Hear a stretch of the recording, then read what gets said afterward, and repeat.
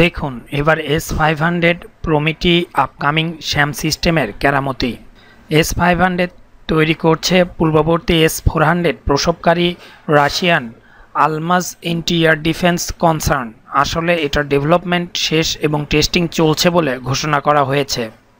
S500-এর একটি ইউনিট একই সময়ে সর্বোচ্চ 10টি এরিয়াল টার্গেটকে এনগেজ এবং ডিস্ট্রয় করতে পারবে, যেখানে আর পূর্বপুরুষ S400 সর্বোচ্চ 6টি টার্গেট এনগেজ করতে পারত।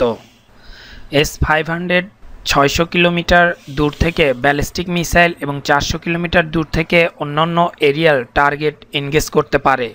এটি 200 কিলোমিটার উচ্চতা পর্যন্ত ইন্টারসেপ্ট এবং এনগেজ করতে পারে। এর মানে নিকট কক্ষপথে শত্রু দেশের কোনো স্যাটেলাইট স্পাইং করতে এলে ঘরে আর কিছু না থাকলেও সেটাকে শুধুমাত্র S500 দিয়েই যথেষ্ট খাতির যত্ন করা যাবে। অপরদিকে আমেরিকার রিম 174 লেটেস্টের রেঞ্জ সর্বোচ্চ 370 কিলোমিটার আর সর্বোচ্চ 34 কিলোমিটার উচ্চতায় জিনিসপাতি ইন্টারসেপ্ট করতে পারে, এর ওপরে আর পারে না। S500 সর্বোচ্চ 7 কিলোমিটার পার সেকেন্ড অর্থাৎ ম্যাক 5 বেগে আসা টার্গেটকেও অনায়াসে আপ্যায়ন করতে পারবে। অপরদিকে রিম 174 এর স্পিড ম্যাক 3.5 অর্থাৎ এটি ম্যাক 3.5 বা তার চেয়ে বেশি স্পিডের আগন্তুককে কিছু করতে পারবে না। S500 টার্গেট আইডেন্টিফাইড করার পর থেকে সকল হিসাব নিকাশ শেষ করে মিসাইল ছুটতে সময় নেবে মাত্র 3 থেকে 4 সেকেন্ড। S400 এ কাজ 10 সেকেন্ড সময় নিত। S500 এর target ballistic missile, hypersonic cruise missile, মনুষ্যবিহীন আকাশযান, কক্ষপথের নিচু স্তরের আসা satellite, hypersonic aircraft, drone, hypersonic orbital platform থেকে আসা যে কোনো অতিথি।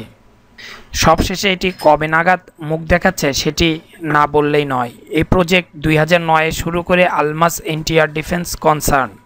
2012-তে এটির ডেভেলপমেন্ট শেষ হওয়ার কথা থাকলেও তারিখ পিছোতে থাকে। তবে আপাতত এর ডেভেলপমেন্ট শেষ এবং টেস্টিং চলছে এবং ধারণা করা হচ্ছে এ বছরের মধ্যেই S500-এর প্রথম ইউনিট ডিফেন্সে আসবে।